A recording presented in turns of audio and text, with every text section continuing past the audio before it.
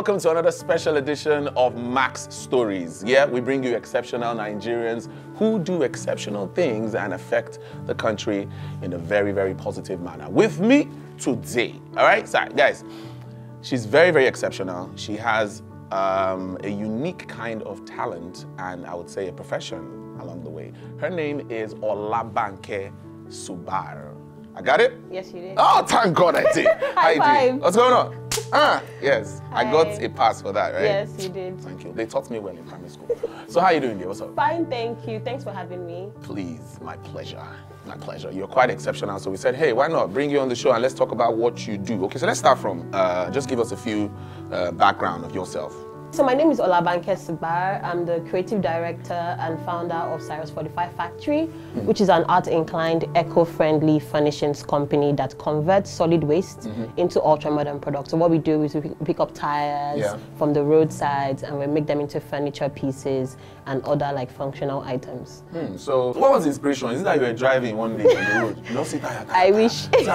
What can they do in this Lagos that will make this thing go away? No. What made you get into this in the first place? I don't sound cliche. Yeah. But it was No, good. It was good. It was good. Not a joke. God say, my daughter, see that tire. Yes. Are you serious? It was coincidental. So in 2016, I was living with my big sister at the time, and I was working as a blogger because I used to be in the media space.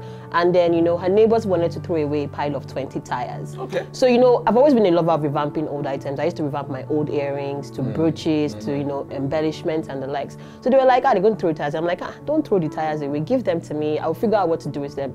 Bear in mind, I did not know what I was going to do. I did not know what I was going to do with the tires. But thanks to technology and my very creative mind, I searched online and I realized that if you know, put wood on that, it's a circle now, you can form a table. True. And I made my first coffee table, and that's how the business started. So doing creative, I'll call it, it can be called creative. Yeah, it is. No, it is. Actually, I actually call it creative art. Okay, so is it something you studied in school, or you were doing something else in school, but you had love for creative? Yeah, so I actually studied French. Oh. Yes, at Obafemi University. That's lovely. Yes, but I've always been creative. Okay. It's an innate thing. You know, I used to draw when I was younger. I write poetry. I even have a poetry blog. So I've always been a creative, you know, from birth. So that's why I decided to branch out into that space instead of pursuing a career with French or in French. So is it that, did you go and get certified for this, or you just, you know, continued the practice and it got better over time? Did you go and do any training with anybody? No, I didn't. I mean, like I said, thank God for technology. You know, you can learn anything with a click of a button. True. Yes, and thanks to, you know, working experience from, you know, working on the job, I learned a few things about carpentry, furniture making. But right now, because I mean, you die when you stop learning. So I'm currently enrolled in a program, and I'm learning about enterprise skills, entrepreneurial skills, and the likes. So, now, you said something about carpentry, and in this part of the world, when we hear carpenter, is either Mufu or Kunle or Tunde or Wale. I'm just joking, I play, but it's Shukura. It's usually a male-dominated kind of profession. If you want to carry heavy stuff, it's expected of a man, not a woman. So you decided to get into this industry, this part of this kind of profession. Were you not scared that would they accept me carrying, fixing, nailing, all that? Was it? Of course, I mean, I was, because like you said, it's a male-dominated industry, and I mean, you have skeptical clients who will be like, oh, you're a woman, how are we sure you can do this work well? But you know, when I first started, I mean, I didn't start on my own. I contracted artisans, yes, to work with me. But apart from that, I can also, like, you know, make some of my products. And you know what they say, what a man can do, a woman can do better. Say what now? Yeah. So it was just, you know, an avenue or a platform for me to prove myself, and also to shake some tables that, see, people should stop downgrading, you know, downgrading women. We can do what you say we cannot do. So yeah, I'm proving myself. You said you studied French. Yeah. And you went to university for like 4 years. Yes. And your parents were paying school fees, right? Okay. Yes. Now, how did they feel when you said, mommy, daddy, this French, this is not what I want to do, right? How was their reaction to you when you said this is the line of profession you wanted to get into? Were they supportive? Were they... person? Okay, so thankfully I have very supportive, I mean I stay with just my mom. Okay. Yes, so I have a very supportive mom. When I was young, when I used to draw, she bought me my first paint set, you know. Nice. Mom, I want to draw a paint set. I remember one time I really liked music, she bought me a guitar. For my 18th birthday, I can never forget. I was even surprised. I'm like, you know, I never pursue that. So I've always had that kind of mother that was very, or that is very supportive of anything I do. So when I told her, of course she was a bit skeptical. Are you sure you don't want to do a 9 to 5? You know, the money is more, you know, steady. It's more like, you know, guaranteed. And I told her this is what God said. This is what I want to do. And I mean, she's even my momager/manager. That's good. Right now, so she's very supportive all the way, 150%. Now, speaking about this profession now, so can you just tell us a little bit of the things you face? You know, knowing that, first of all, you're female in this industry and it is new to people. Yes. What are the challenges you face? I mean, I think the primary challenge I faced was actually funding.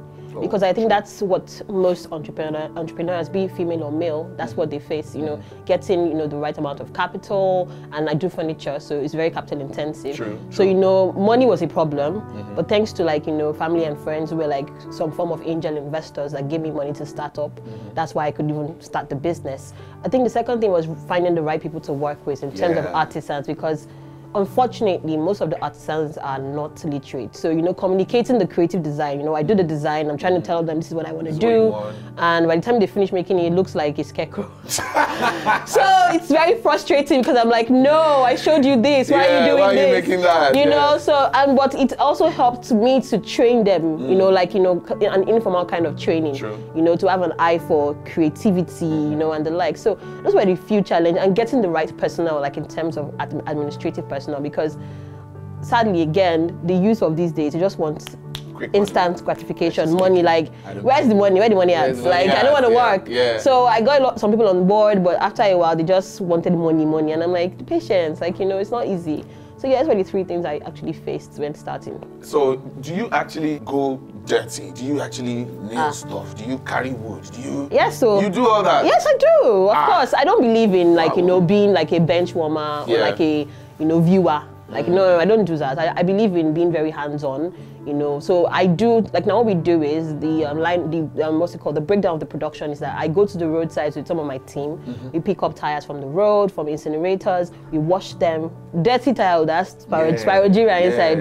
You know, we wash them. And when it comes to, like, spray painting or some of the, like, you know, minor carpentry work, I do them, of course, I do. Now, speaking about going to the road, do you have, because I know that if people just go to road and pick stuff, you definitely probably have to pay some certain kind of people, your monile in the area. Welcome to Nigeria. Yeah, there's always a Nigerian factor when it comes to these things. So how do you handle that? Knowing that, okay, you want to help society, but you have to pay to help the society. Yes, unfortunately. So thankfully, so when we go tire hunting, it's also an avenue for us to sensitize and create awareness on the importance of proper waste disposal and also upcycling and recycling.